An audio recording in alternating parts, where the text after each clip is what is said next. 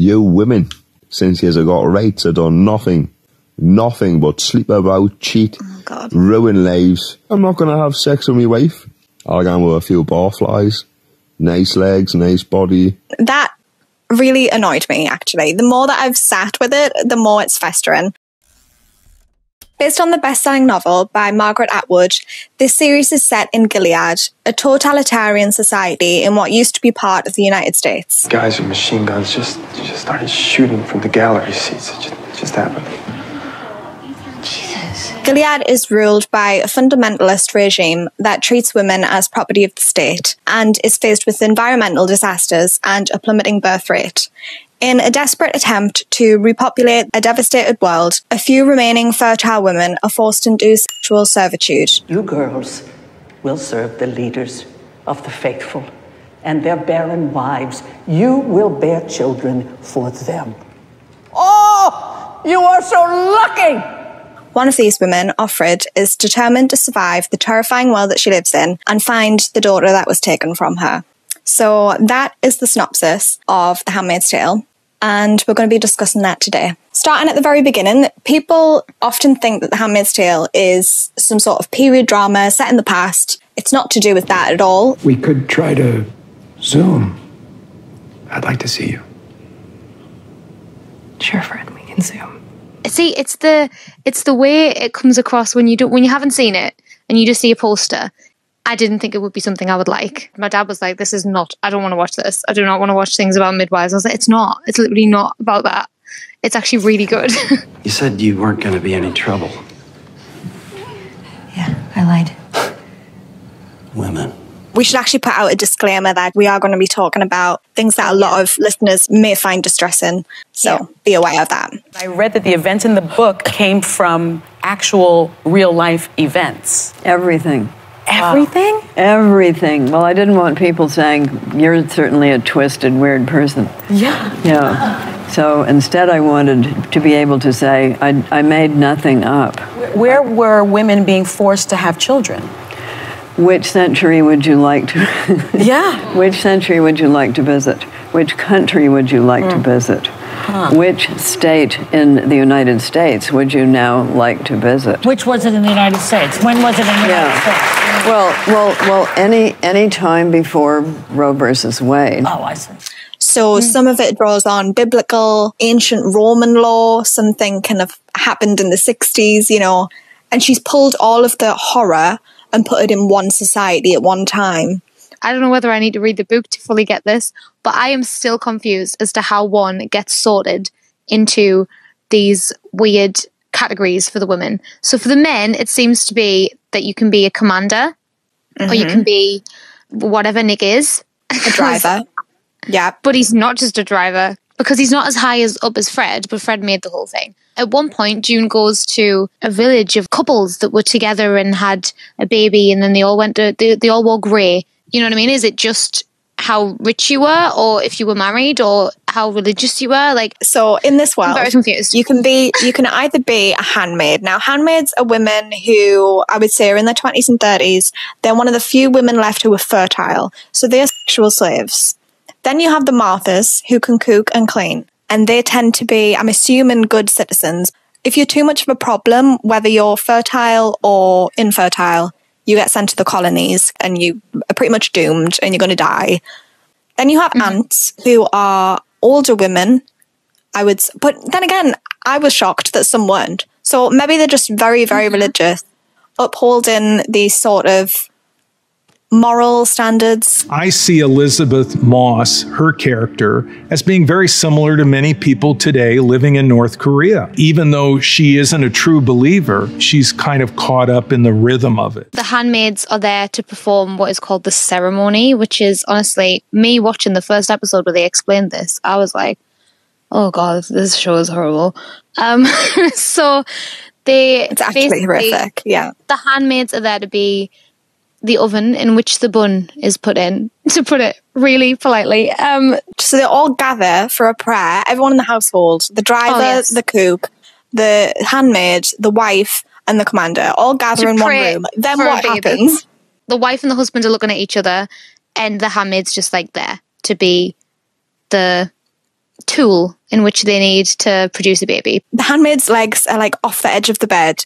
The wives are holding down their wrists. It's very uncomfortable.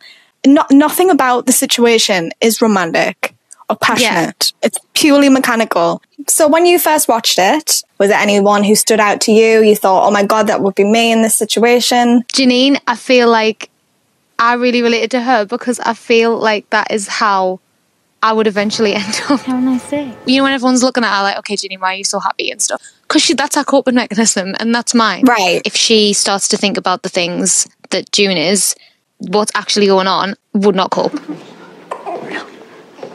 And I feel like that would be me. I don't know, obviously, and I hope I never find out because I don't think she's crazy. I just think she's trying to survive and just trying to be as normal as she can be. I have a very short temper. So I did relate to Janine because it was like, oh, okay, well, maybe I should shut up and then that's how I'll survive.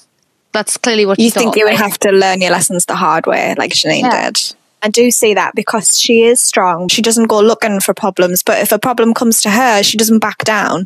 I think I will be a bit more like Moira, sit back, store what's happening. You know, they needed to do it this way. All the bank accounts and the jobs all at the same time. And then make a move. I do know in high pressure situations that I've been in, I am actually a good leader. I do react well in the moment. I can manage to stay calm. I wouldn't think that I would be good at it, but I am. Have faith that she's alive. That's not knowing. Yeah, I can imagine. I mean, obviously it's a horrible thought, but I can imagine like you being Moira and me being Janine. In that situation, you being like, Rachel, shut up. For fuck's sake, we're not going to find Janine. She's probably dead. Fred, who is played by Joseph Fiennes, who is Brave Fiennes' brother, who played Lord Voldemort. So he says a quote in season 1, episode 5, which says, better never means better for everyone. It always means worse for some. And that is a quote that I felt was really strong.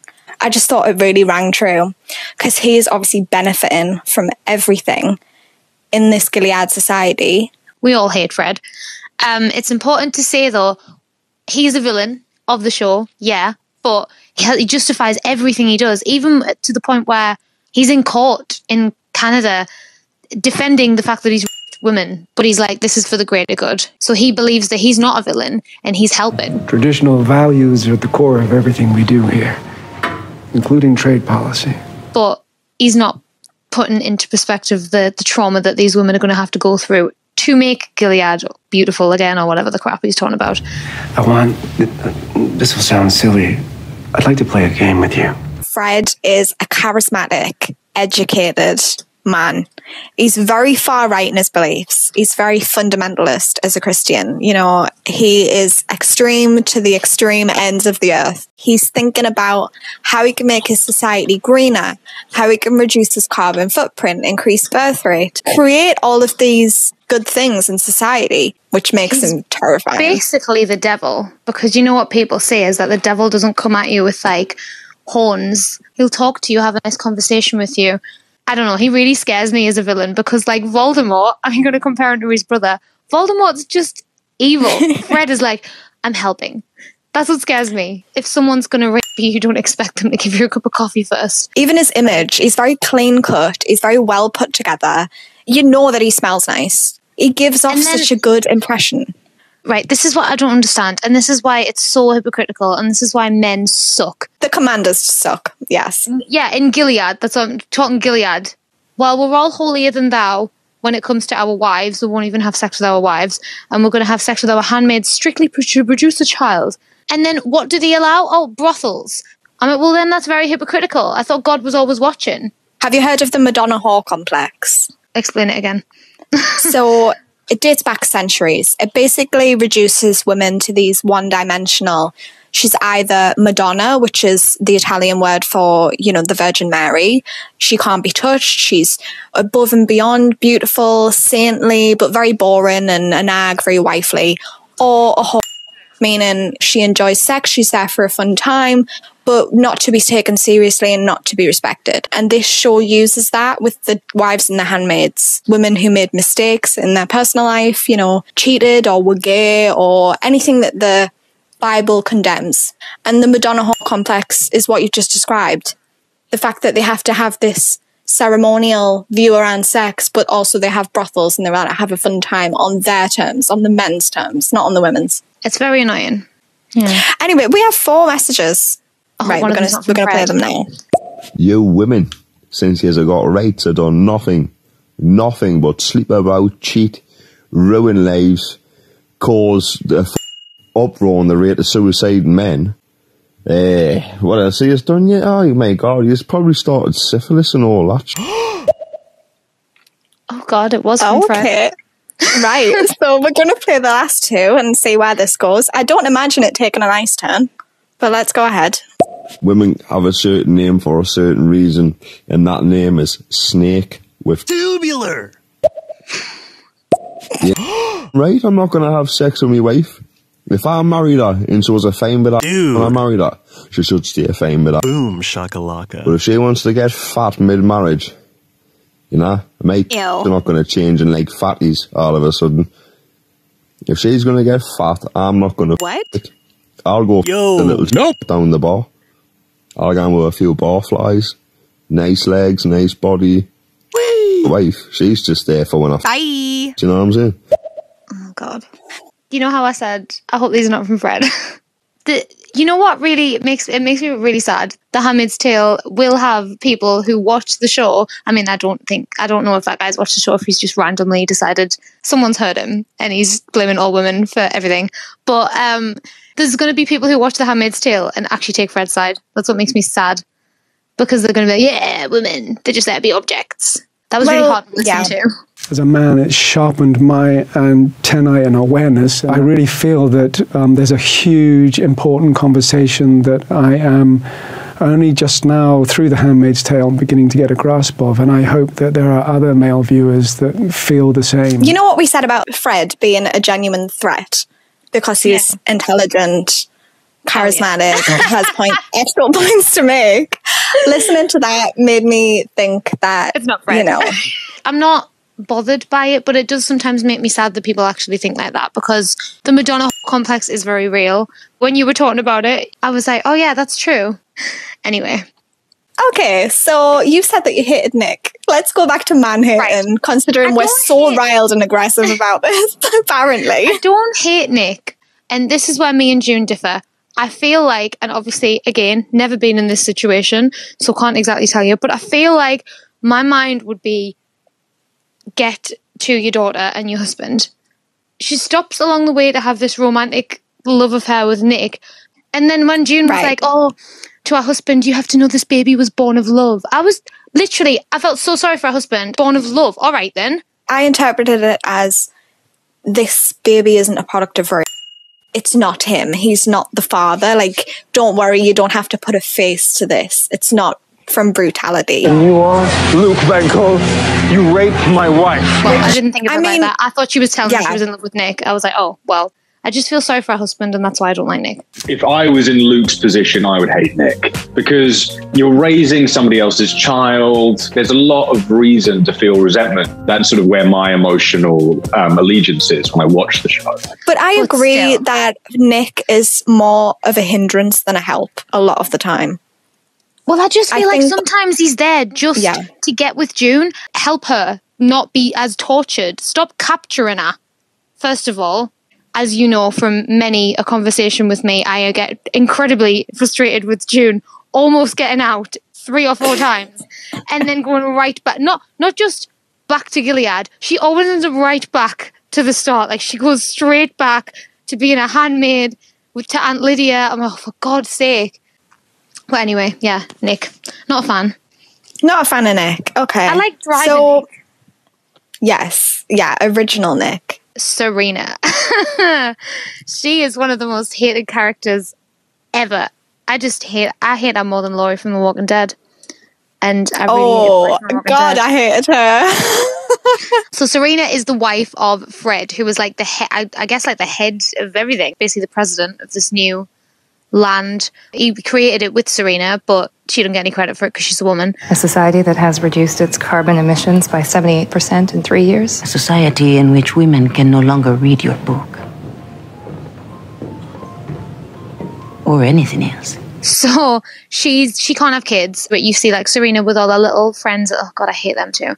All of our little friends in their blue dresses, like, ooh. She's always one extreme or the other, Serena. She's always the real obstacle and the real antagonist in the story, or she's actually kind of helping. I understand why June's so frustrated with that, because sometimes borderline does the right thing. As Mrs. Waterford, you have influence. Access. Power. Up to a point. So move the point. And then right at the last minute goes, no. She had this idea in her head that her and Fred were going to make this whole land and everyone was going to be like, oh. But I don't know. Sometimes I'm like, you helped create this world. Why are you shocked? You have got the same treatment that every other woman gets. And in this land, it doesn't matter how strong and powerful you are a woman. So therefore, you're not a man and no one's going to listen to you like that.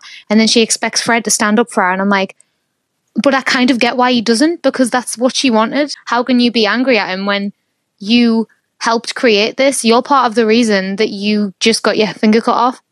She's slowly coming to terms with the fact that she's like, oh my God, what have I done? I feel like that's her whole arc. Her whole arc is, what have I done? So this scene where Emily and her girlfriend get found out, they're muzzled, they're handcuffed, they're thrown in a van, they're driven somewhere out of the way.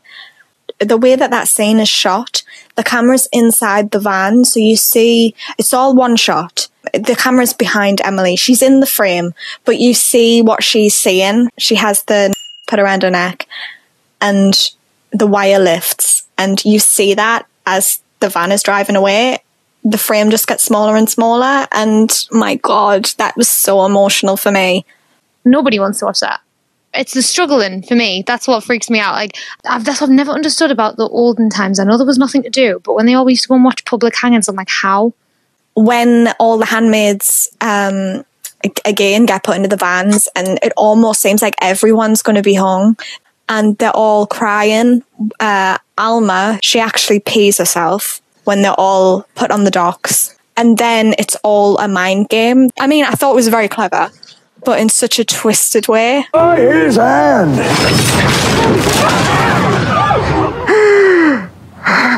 It was really well acted and moving.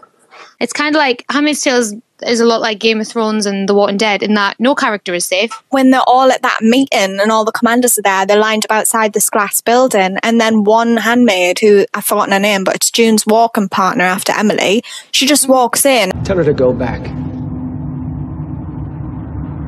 And then she just shows all the girls that she's got this grenade bomb.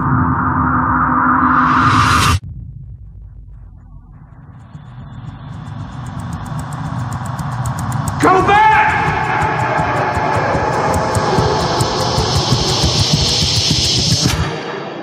You do not see that coming. That scene with the train really, really upset me. Oh, God. I know. Beware that this is a season 4 spoiler. So if you haven't watched this, then, you know.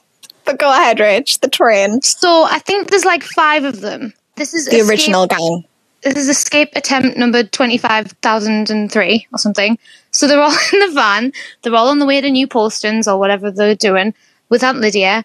And then they all just look at each other and have this like cool women's empowerment kind of this, we're out here kind of thing. That's what which I really like.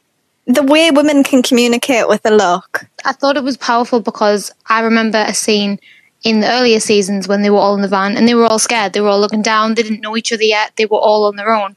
They looked at each other and they all knew, we're not doing this again. And they get out of the van, attack Aunt Lydia, run away. And I was expecting them all to go across the train track and then that to be the thing that kind of allows them to get even further away from the driver and Aunt Lydia. But no. A few of them get run down by this train and I was like, oh, Aunt Lydia's doing our whole, oh my God, the girls. I'm like, you're not a protector of them. You don't protect them in any way. She had the same reaction when that girl, I can't remember her name, but she's this beautiful black girl. She has like a mental breakdown in the supermarket and she picks the gun off one of the guards. She's losing it. The show continually has this shock factor and it hasn't lost that through the 4 seasons. And I'm really pleased about that because there has sometimes been no dead season. sometimes the writers get into this, they're untouchable, it's never going to happen. But you're right, Aunt Lydia was doing that. No! Oh, no! She cares way too much about Janine, though. I don't think she would ever kill Janine.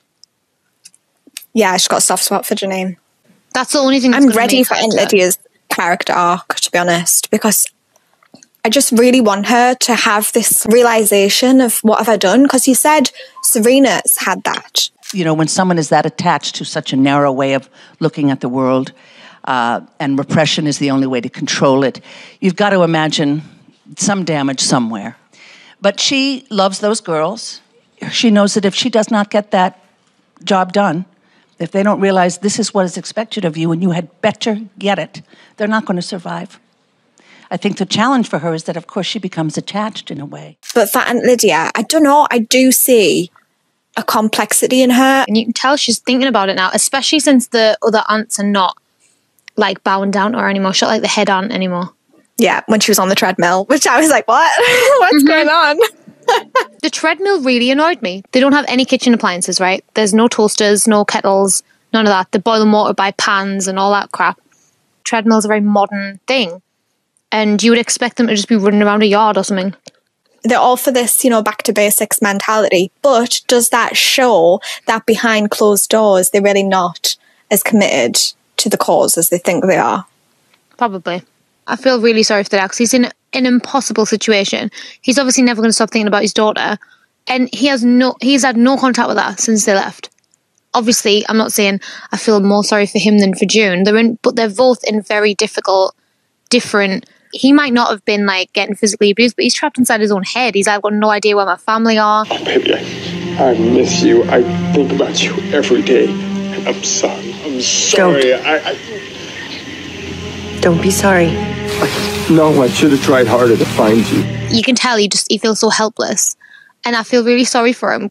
I feel sorry for him when he's just like eating dinner and you can see on his face that he's like, I don't know what to say about anything.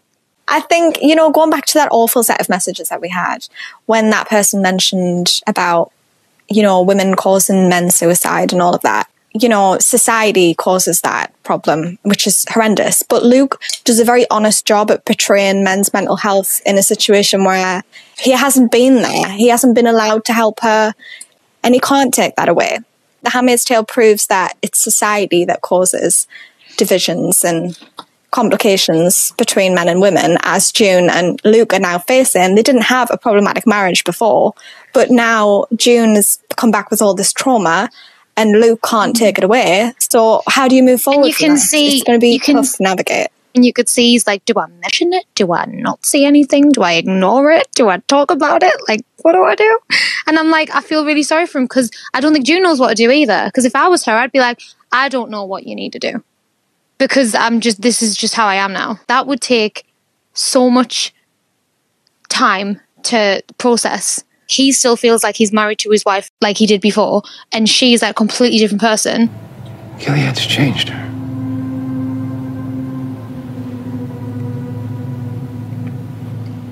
I've changed her.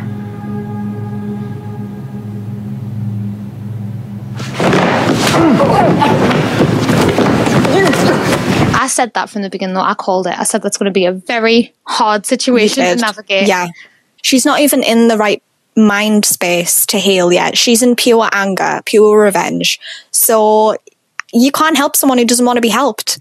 And that's the top and bottom of it. You know, Luke can't help her yet because she's too angry to be helped. She doesn't want to heal yet. He's just like, let's live our lives. And then I feel like June thinks that that's wrong to just like go, well, I'm out now, so it's not my problem anymore. You know what I mean? But I don't think Luke's being that harsh. He's just saying, let's live our lives now because you're back and, you know. Whatever happened there, that is on them. That is not on you. Where do you see the show going in season 5? I'm interested in finding out Serena's reaction to the big thing that happened at the end of season 4.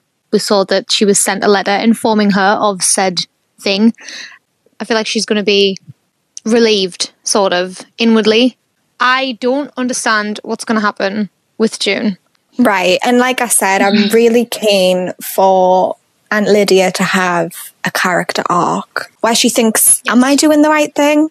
I feel like there's got to be a tipping point where it's too far for her. I would love to see an episode from Hannah's perspective where it's just from the beginning what's happened. All of the little bits in between where she meets her at the house and all that stuff, like how she got there from her perspective. I think that would be really interesting to see. It would be strange to see The Handmaid's Tale from a different person's point of view. Well, that's what I mean. That's a good idea, though. If we had that episode with Hannah, yeah. Because she would view people different to how June would view them, because June views them as kidnappers and taking their child off her. Hannah knows them as the people who've raised her. Yes, we should. I think that's a good stopping place. And I just want to say, you know, the actual point of The Handmaid's Tale is not to cause divides. It's to show that you can come together despite divides. And that message from that earlier listener really annoyed me, actually. The more that I've sat with it, the more it's festering. That is funny, because at the start of the podcast, we compared ourselves to which Handmaid's Tale character would be. And we said, you like to think about it first and then react. And I react first and think about it later. Exactly. And that is exactly what we did. So that is a perfect way to wrap it up, because we've just shown exactly who we'd be. So you're Janine and I'm Moira. Thank you very much for everyone for listening. And our Instagram is 2artiststalk, as in the number 2. Bye. Bye.